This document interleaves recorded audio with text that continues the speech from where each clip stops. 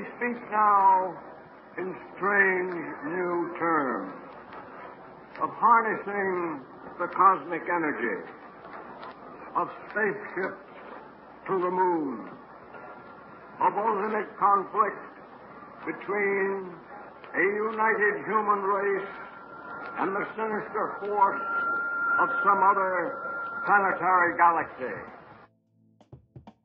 That was Douglas MacArthur, the American five-star general at the tail end of his power.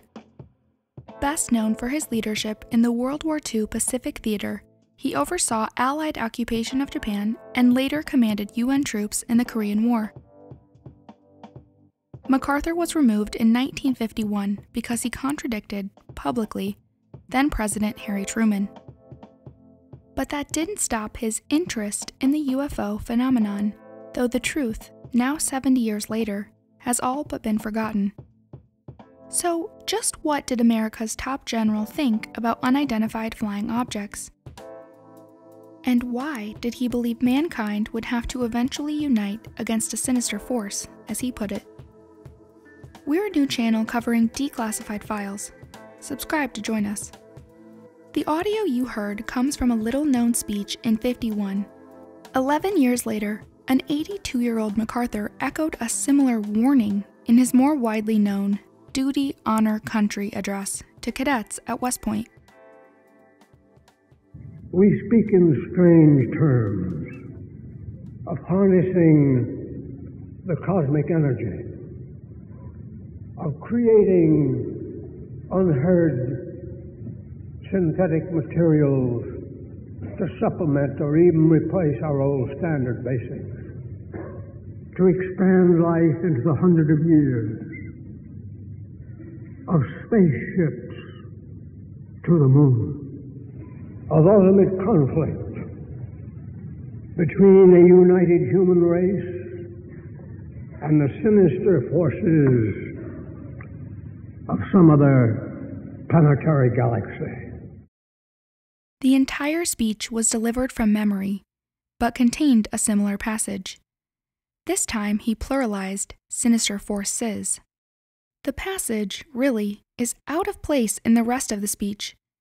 Getting this message out seemed important to him. And there's more evidence MacArthur, once the most popular military leader among the American public, thought about UFOs often. In 1955, he met with the mayor of Naples for nearly an hour, who was quoted the next day in the press. He believes countries on Earth will have to unite to survive and make a common front against attack by people from other planets. The politics of the future will be interplanetary, he said. But where did he get these ideas? Journalist John Keel, citing sources inside the government, speculated about this 14 years after the general's death. He discussed a theory that MacArthur became concerned about UFOs in World War II. Sometimes called Foo Fighters, the phenomenon was reported in the Indian and South Pacific Oceans. Such as in 1941, when the SS Pulaski, a merchant ship transporting British troops, reported a strange globe glowing with greenish light, about half the size of the moon. Or in 1942, when a formation of unidentified objects was observed by U.S. Marines on the island of Tulagi. Sergeant Stephen Brickner reported a formation of over 150 silvery objects. They flew directly overhead he and his men one morning. Instead of the Japanese plane's usual V formation, these were in straight lines of 10 to 12. I couldn't seem to make out wings or tails.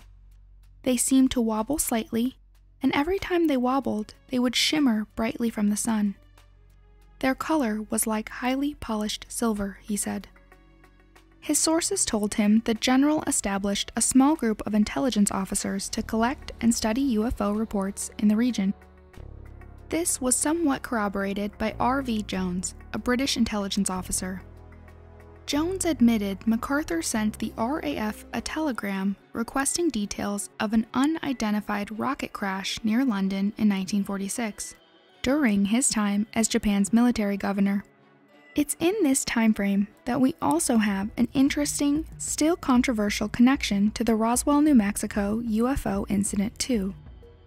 In 1997, U.S. Army Colonel Philip Corso claimed in his book, The Day After Roswell, that he was involved in a secret government program to distribute debris to private defense contractors.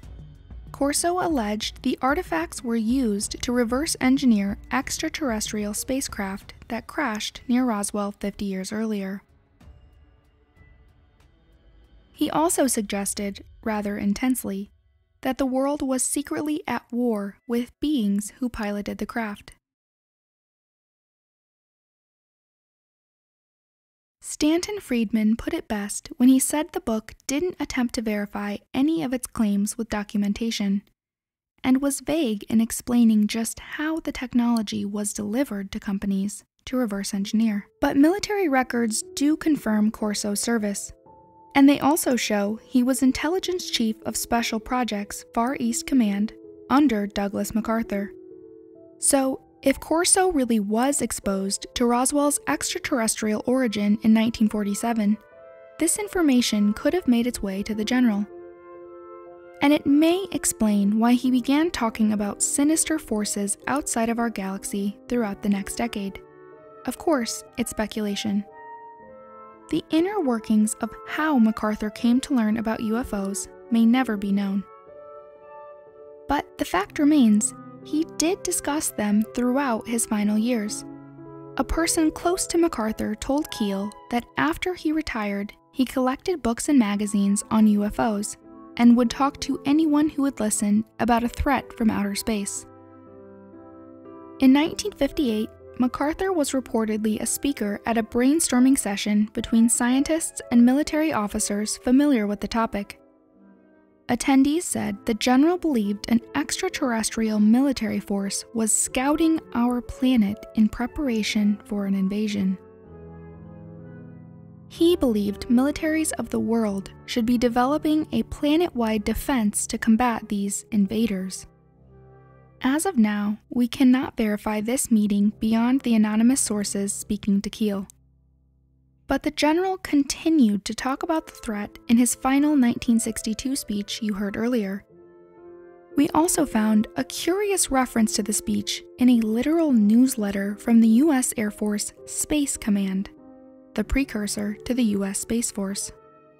The then commander of Space Command ends the newsletter with the general's quote, "We deal now not with things of this world alone, but with the illimitable distances and as yet unfathomed mysteries of the universe.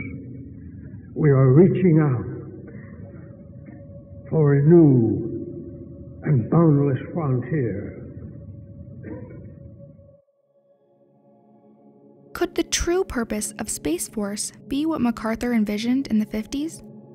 As preparation, in case the UFO phenomenon is a scouting party? Or was he just paranoid and speculating? And could this fear of an extraterrestrial threat be an excuse to militarize space today? This remains a huge debate, but MacArthur's place in it is largely forgotten. That's why we made this video. At the very least, his words need to be included in the history of early ufology.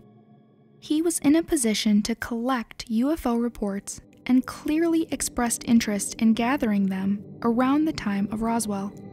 We can't tell just how in the know he was, so it's difficult to determine if his belief of a scout force is an opinion or a real explanation of the phenomenon. What do you think? Do MacArthur's views sway your opinion on UFOs? Let us know in the comments. And special thank you to our Patreon supporters, including Reese T. Without you guys, this would not be possible. If you like what we do, please consider supporting our production of one episode a week on Patreon. It's about the cost of a cup of coffee each month. It really helps us continue to do this. Thanks again, and see you next time.